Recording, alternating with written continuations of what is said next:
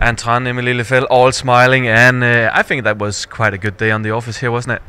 Yeah, it was a very good day. Actually, we won, so of course, and it was amazing to play again, in front of the French public. So always great to play here. I'm very happy to win this match.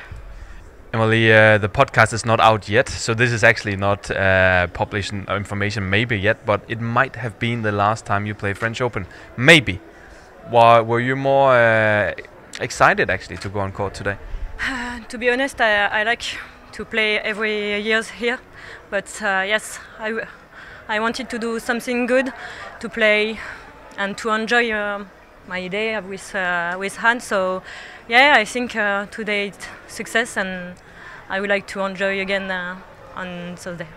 I know that you hate this question because you don't want to talk about Tokyo and Olympic race and all this, but this one, that was a good win for you, and where does this result leave you in the Olympic race?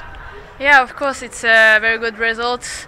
Having a second round in the 750, it's always good. So yeah, it makes us in better position than before. So hope it will keep like that.